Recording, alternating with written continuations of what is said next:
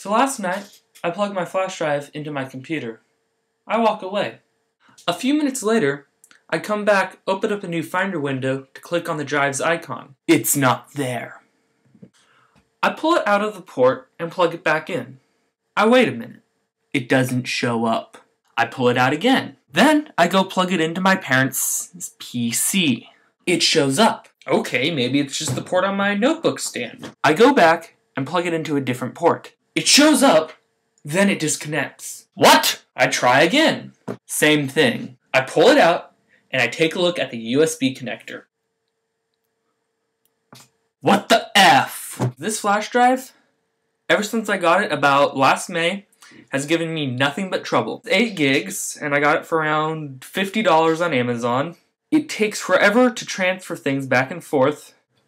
Lexor brand, which is, I've had a couple of these before, not this particular one, but I've had a couple of these, and I've never had a problem with them before.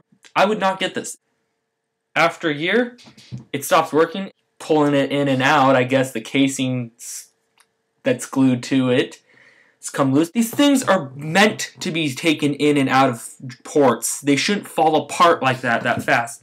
So this is the Lexor Jump Drive Secure 2 Plus. And I'm just saying, in my opinion, don't get it. I use that thing every day, going back and forth from home to school, school to work, home, whatever. I need a new one.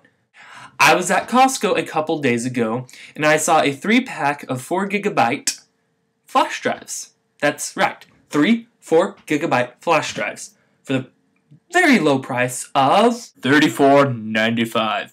I might be able to do better, but I don't want to shop online and wait. On top of that, $7 off coupon.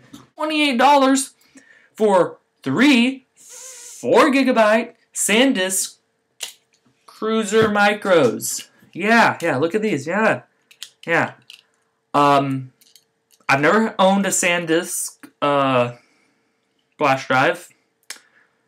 I don't know. So I'm gonna give these a shot. I've got 3 of them to go through.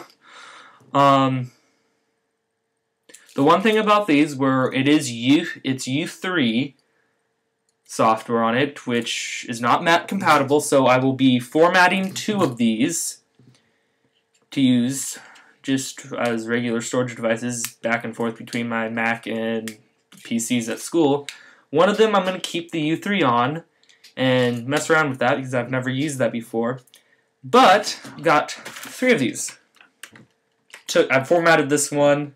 I got these 2. Haven't even left the package yet. I need to name these flash drives so I can keep track of them. That's where you come in. I need 3 names that go together. What do you think I should name these 3 flash drives? Leave a comment below.